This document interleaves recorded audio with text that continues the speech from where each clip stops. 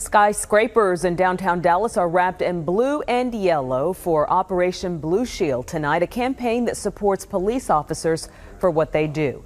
And underneath it all is the issue of race. Channel 8's Shelley Slater sat down for a candid conversation with Dallas's mayor and police chief, who say little symbols of hope can make a difference.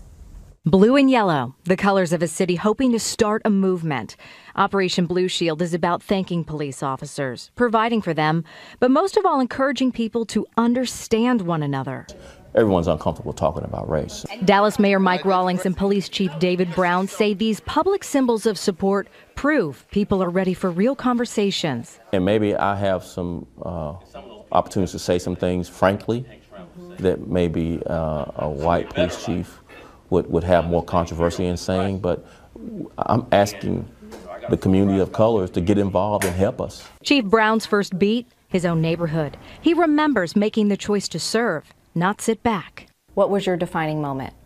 I think really going back, it goes back to like the 80s when the crack cocaine epidemic hit Dallas. You're either going to be part of the problem or you're going to be part of the solution. Operation Blue Shield is all about the solution.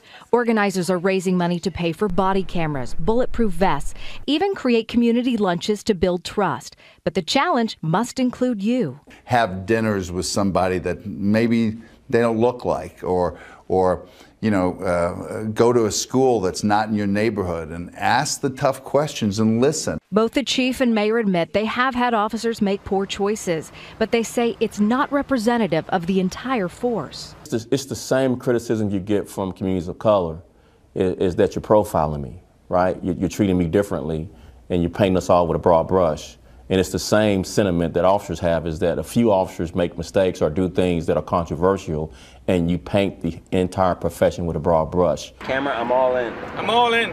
So now public service announcements are in the works to help encourage a positive tone when it comes to our officers. I want to make sure that civil rights are protected, but I've got the backs of our police officers. And these blue and yellow ribbons do just that.